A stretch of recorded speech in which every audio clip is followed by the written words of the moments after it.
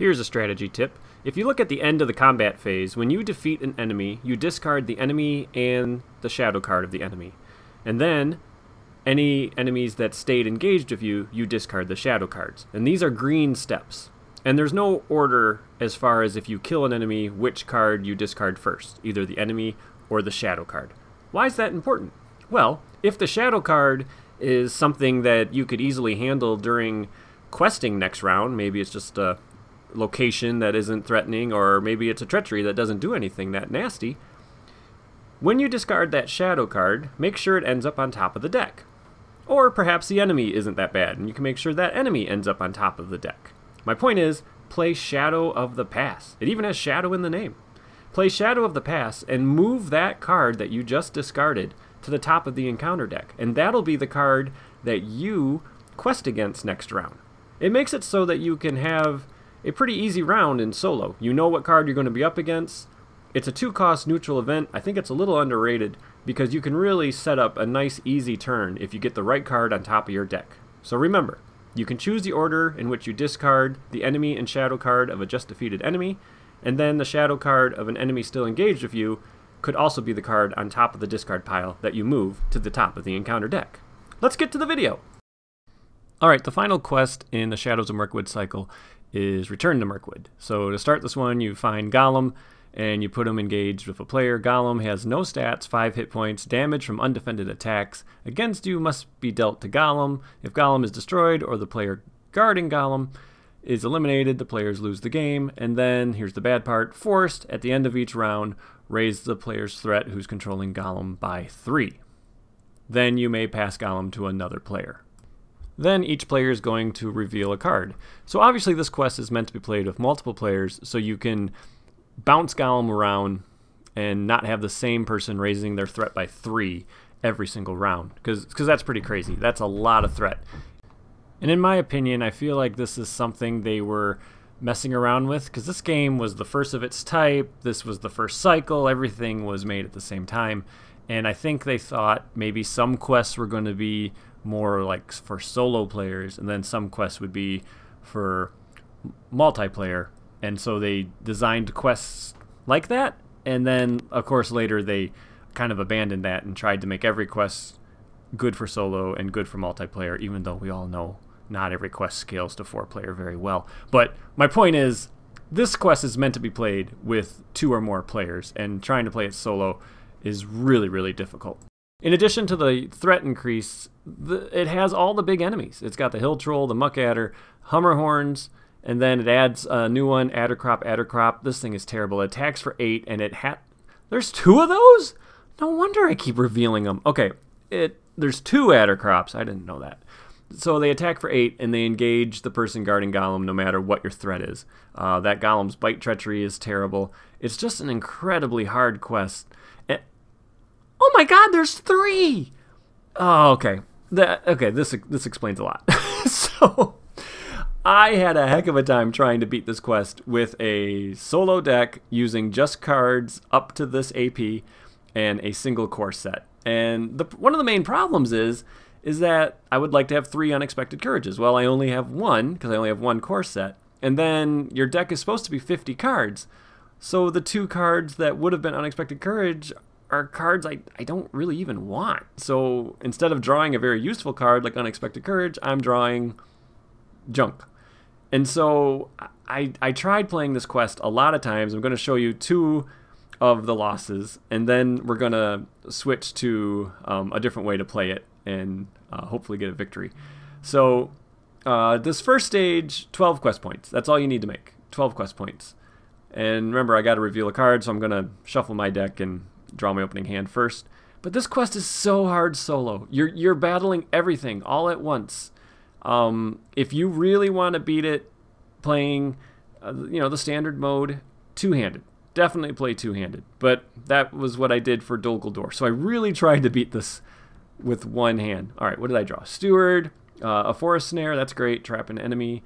Okay, Snowborn Scout, we all know him. One of the new cards, so Eoman, he quests for 2, Test of Will. Hennemarth, great, Hennemarth, I get to peek. But This quest is so dang hard because your threat goes up so fast. Oh, great, yeah. So I start right out with a 2-threat enemy that's going to make me exhaust somebody. And I make a mistake here. I exhaust Barivore. I could have exhausted Gollum. I had to go back and look at the rules. I wasn't actually sure he was a ally or anything, like if I actually controlled him. I could have exhausted him. But anyway, this quest, because your threat is going up so dang fast, you're basically engaging any enemy that gets revealed. And then, of course, you can't quest as much. So you're going to want to play chumps. So I'm going to put in the Snowborn Scout. He can be a chump blocker for me. So he's going to cost 1 leadership resource. And I struggled, guys. I really did. I played this quest probably, oh god, 20, maybe 25 times with different decks, different hero combinations, different cards within the decks with the heroes, and I would almost win, and ultimately I would lose. I did win with the killer deck when it was only 44 cards, but I figure at this point you should be able to build 50 card decks, so I had to add 6 more cards to that deck, and it watered it down. So I decided to peek with Henemarth, and I'm going to get a 2-threat enemy. Both of these guys are 20 engagement, so they're both going to be engaging me. And I want to say, this was my very first attempt against this quest in a very long time, and I make some strategic mistakes, and I decided to keep this as a video to show you guys, because the more you play a quest, if it's a difficult quest, the more you play it, the better your strategy gets, because you get to know the quest. So I know I'm going to be up against 4, so I just send 4, so I don't basically lose right off the bat here. In future games, I would have not have exhausted Barivore to that spider. I wouldn't have been afraid to have taken one of these undefended on Gollum right off the bat. I definitely took too many attacks with a defender when Gollum could have taken one in my first few playthroughs. And then if these guys don't get a shadow, which they don't, I'm glad it's the hill troll, goodbye, but since they don't get a shadow, they bounce back up to the staging area. Really annoying, and I remember later to damage Theodred. So already I'm in a lot of trouble, and these aren't even bad enemies. These are pretty easy enemies. Alright, got to raise my threat by an additional 3, but I'm going to be engaged with 2 enemies again next round. I'm really not going to be able to make much progress. Elfhelm's really cool, so if he's ready and you have to raise your threat by some quest card or encounter card effect, he reduces the amount you had to raise it by 1. And since Gollum raises your threat at the end of the round, Elfhelm will always be ready.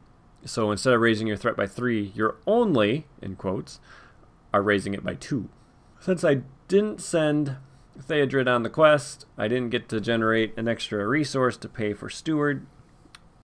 Eowyn gets the resource. So that's not good. Alright, what did I get? 2 threat location, Woodman's Glade. All the locations are basically like 2 progress, so they're pretty easy to clear if you have a northern tracker. So I actually make my first progress of the quest. The wargs are going to come right back down and engage me. Looking back, I should have taken one of these undefended. Barivore will defend one of these guys. That reminds me I should have damaged Theodred earlier. Alright, so Barivore defends, no shadow, so she's going to take a damage. And then we gotta hope the wargs don't get a shadow, otherwise I have to once again quest over them. Henemarth goes away, and the wargs go back up. Ugh, it's like the most annoying enemy. So it's hard when you're playing a game like this to really finish it out. I know a lot of people say like finish it out, you never know, but really this isn't really looking that good. Okay, this is one of my favorite cards, Shadow of the Past. So 2 resources of any sphere, move the top card of the discard pile on top of the encounter deck. So that's really cool. If you have a card on top of your discard pile that's not really that harmful, that Shadows of the Past can make for a real easy round of questing. A real easy round of everything, really. Alright, so I generated 4 spirit resources finally, so I can put in Elfhelm, so now my threat won't go up as fast.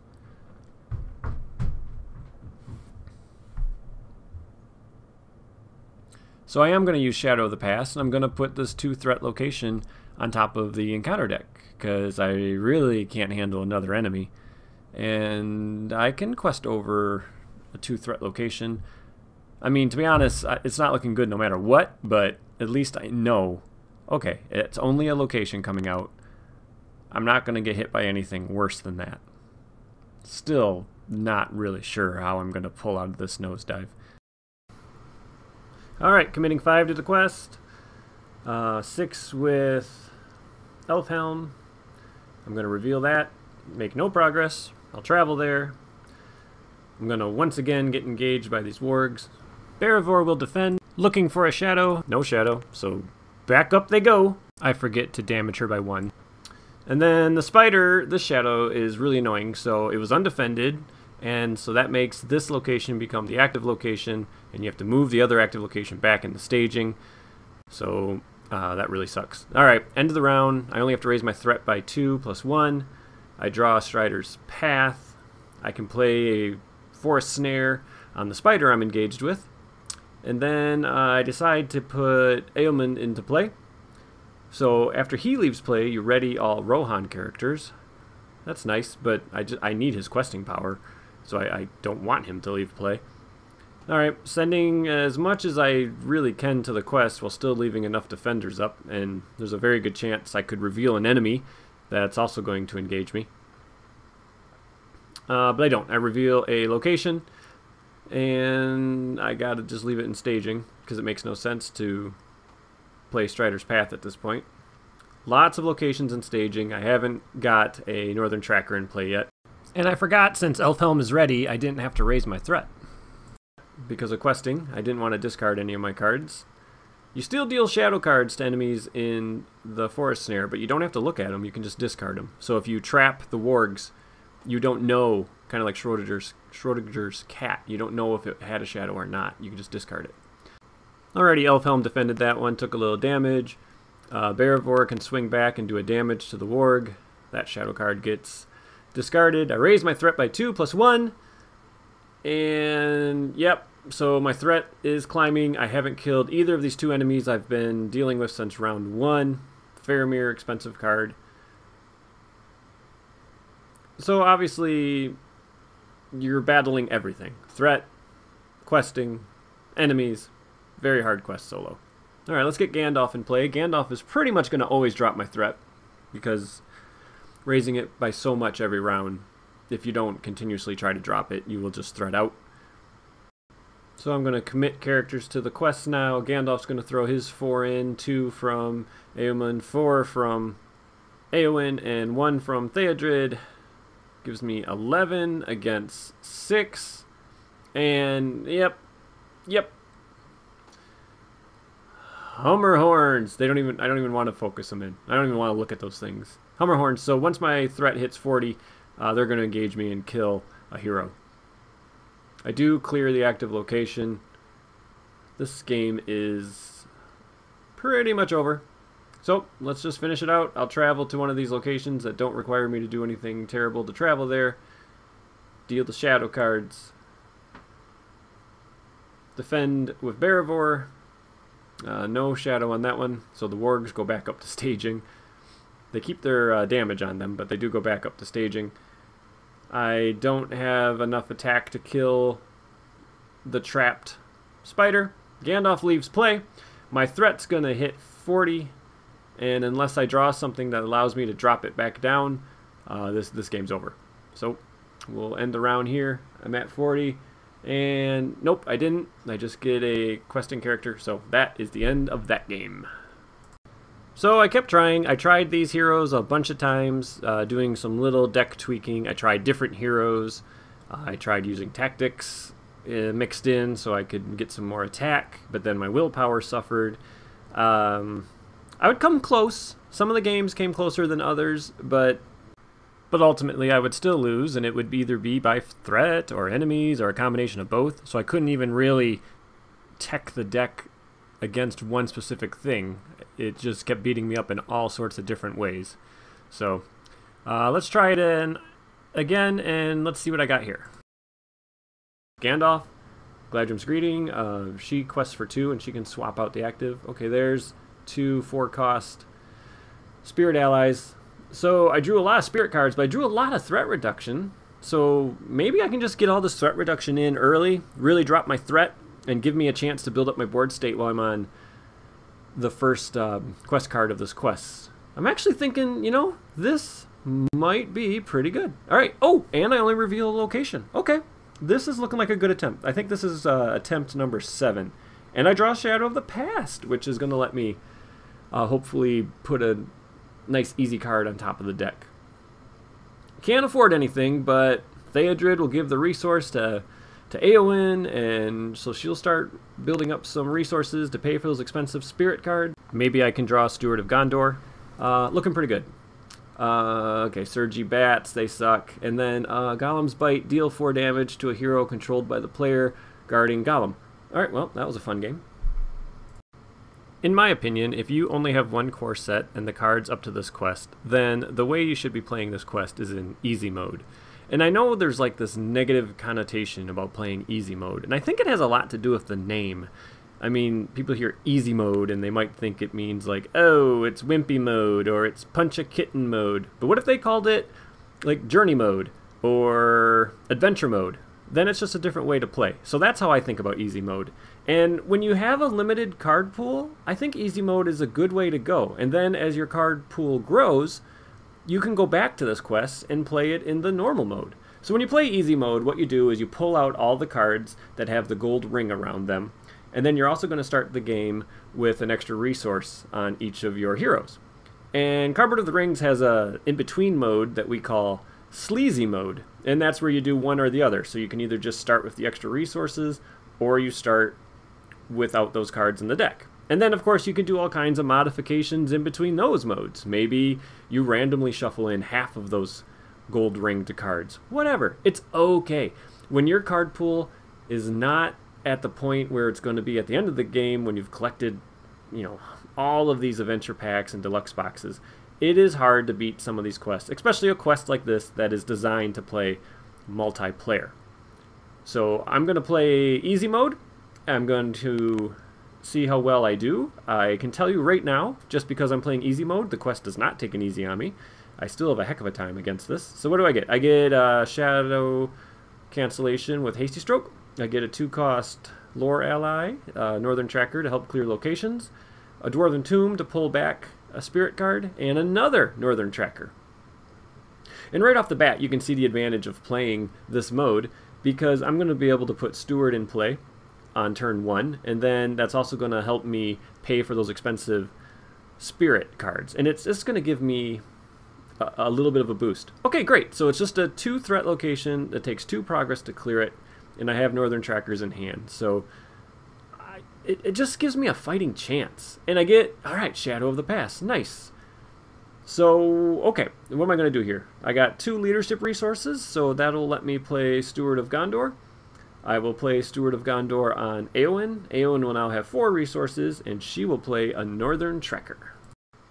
Since I have 2 lore resources, I might as well get another ally in. And so I play the Erebor Hammersmith. And now we're going to head into the quest phase. Alright, Eowyn's going as well, so I am sending 6 against 2. Northern Tracker places the progress. Theodred gives the resource to Eowyn. And I reveal a 2-threat location. So I'm going to make 2 progress. And I don't have an enemy to worry about, which means I can use Barivore to draw some cards. And I need to draw threat reduction. That's what I'm looking for. That's the only thing I'm missing at this point. So just give me one of my 5 threat reduction cards. Alright, I'm glad to see Hennemarth. I'm glad to see the sneak attack. So when I do eventually draw Gandalf, I can get him in for cheap. And so yeah, as long as I can drop my threat, I'm going to do okay. So my threat goes up by 4. Eowyn gets a bunch of resources, not threat reduction, but a 2 willpower quester. So if you have an active location, when she comes into play, she can swap it with something in staging. Alright, let's get a second Northern Tracker in, which is really good because now I can clear out any location that has just 2 quest points when they both commit to the quest. So that's going to be pretty huge. Alright, 1, 2, 3, 4, 5, 6, 7. I'm going to clear everything out of staging. And then, you know, I do have that Shadow of the Past, and it might be worthwhile playing Shadow of the Past right now. Theodred gives himself the resource. But if I play Shadow of the Past right now, I can move one of these locations back up, because there's an action window right now. So I'm going to do that. I'm going to, before I reveal the encounter cards... Whoa, okay, come back. Alright, before I reveal the encounter cards, I'm going to take an action, spend 2 resources of any sphere, and put the card on top of the discard pile on top of the encounter deck. Let's just take advantage of having Shadow of the Past and clearing a location. I don't want to deal with an enemy right now. That's why Shadow of the Past, I just love it. It's just a really good card in solo. Okay, so I'm going to make a lot of progress. Northern Tracker is going to clear those next round. I draw 2 cards. Still no threat reduction. So Escort from Edoras and Snowborn Scout. So Snowborn Scout, when he enters play, place a progress somewhere. And then Escort from Edoras, when you quest with it, it basically quests for 4. And then you have to get rid of it after questing. And another Snowborn Scout. So I'm getting lots of location management stuff, which is great because I'm only dealing with locations right now. Alright, so my threat is already at 35. Let's play Henemarth. He lets you peek at the top card of the deck. So this quest, you know, you don't turtle. You try to get through it as fast as you can. Alright, West Road Traveler. So after you play it from your hand, you can do the switch. So she quests for 2. Very nice. And let's take a peek with Henemarth. Alright, and we get another location. It's a 3-threat location that has 2 quest points. Okay, great. 1, 2, 3, 4, 5, 6, 7, 8, 9.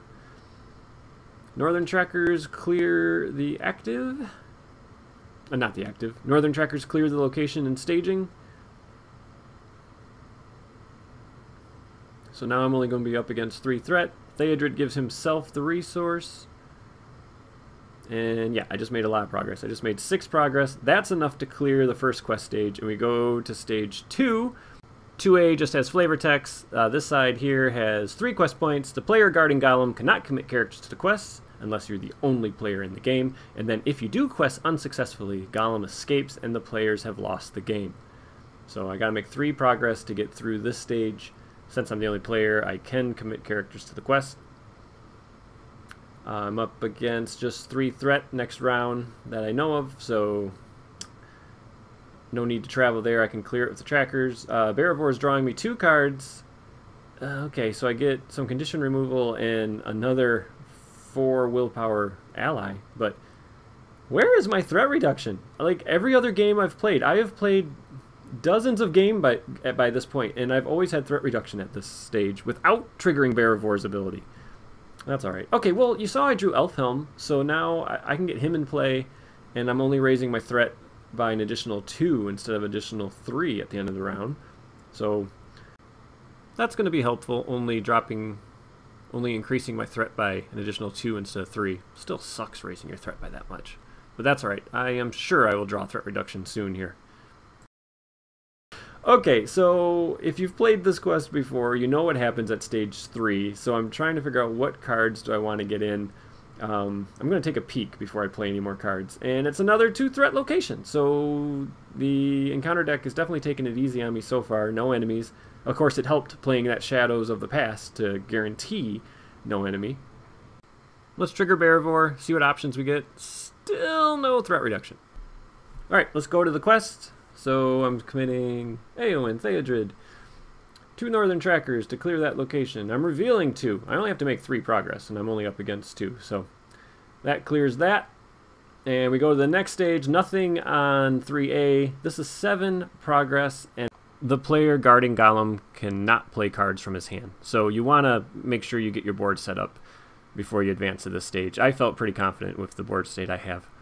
Alright, so Elfhelm still in play, so I only have to raise my threat by 2 plus 1. And what do we get? Test of Will. Won't be able to play it no matter what I reveal. Collect my resources. And now we're just going to be committing people to the quest after I take a peek. So what do we got? Okay! An enemy. And it's a big one. It's a hill troll. So I'm going to be up against 1, basically, because the Northern Trackers can clear that location if I send them. But I need now to make sure I have a plan for combat. After doing a lot of math, I realized I can't quite kill this hill troll even by sneaking someone in during combat, because I don't have a Gandalf, and I'm just going to send the trackers on the quest, get rid of that location, so I'm only questing against 1. So I send 8, I'm up against 1, I make exactly the 7 progress, and now I'm going to advance to stage 4. 4A has nothing on it, and then 4B just says 2 quest points. At the beginning of the combat phase, everything engages me, and then I have to kill all the enemies if I want to defeat the game. So that's why, even if you're doing well with a non-combat deck and you're able to avoid the enemy somehow, you still have to kill them even if you kept them up in staging. So that's just why this quest is just so dang hard. Alright, so like I said, I don't have enough to kill this hill troll. He's going to attack, and I get a shadow that would put this wolf rider engaged with me. I don't want to get engaged with another enemy. So hasty stroke, cancel that shadow. No wolf rider for me. The hammersmith's going to die, and the hill troll does threat equal to excess damage. So 4 damage basically went through to the hammersmith, 1 for defense, 3 for hit points. So I had to raise my threat by 2. I'm at 44, which really isn't great. So I'm going to do as much damage as I can. And ding the hill troll here for 3. 1, 2, 3, 4, 5, 6 with 3 defense. So 3 damage on the hill troll. And we're going to go to the next round. My threat's going to be 47, so I have to win this round unless I can draw a threat reduction. I can't believe I haven't drawn a threat reduction. 5 cards out of the 50 are threat reduction cards. So, you know, law of averages, 1 out of every 10 should be a threat reduction card, and I've been drawing extra cards of Barivore. Oh well. Okay, so I get Faramir. I just got to win this round. So even though I'm playing easy mode, this quest isn't taking it easy on me. If I don't win this round, I lose. So looking at my hand, I'm just going to try to figure out what's the best play to get the most attack power in play. You'll also notice I haven't drawn any stand-in fights. I don't have Beorn in my discard pile, so all my normal combat tricks haven't played out. No Gandalf. So I will play these 2 Escort from Edorases, spend Eowyn's resources for those. Between the 2 of them, they can quest for 8. Don't need Henemar. So let's take a peek. Okay, I'm going to be up against a location. That's good to know. I was trying to decide, do I need to get Faramir in play right now to boost somebody? It was tricky. Like, I really had to math it out because most of my allies don't have much attack. So it really came down to math the game, and knowing I don't have another enemy coming really helped. So I can use Eowyn's 1 attack instead of Henemarf's. And I realized I don't need Barivores, so I just hoped maybe a Gandalf, something. But I think I got it. I have Hasty Stroke, so as long as I did all my math right, which sometimes, you know, you get to combat and you realize you mathed something wrong.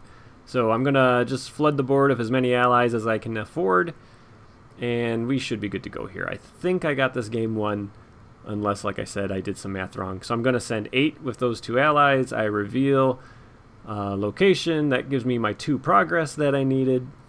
I should be discarding those allies from play. I forget to do that. And then the Hill Troll is going to attack. I will defend with Elfhelm, no shadow. Elfhelm dies. And I have to raise my threat by 1. Because, you know, that's the other thing. I couldn't just chump it. I needed to make sure I defended with somebody who could soak up most of that damage. Alright, 1, 2, 3, 4, 5, 6, 7, 8, 9 exactly. 3 of it's used up for defense, which pushes the other 6 through, which means I get the victory. There we go. I got it. So even though it's called easy mode, it definitely didn't take an easy on me, and it was still a very fun game. So I would say if you're in the same situation as I was playing, 1 core set, cards up to this adventure pack, and you don't want to play 2-handed, try it in easy mode, and it will still be a very fun quest, and you'll still have to work really hard to get that victory. Alright, thanks for watching, everybody. Take care. Bye-bye.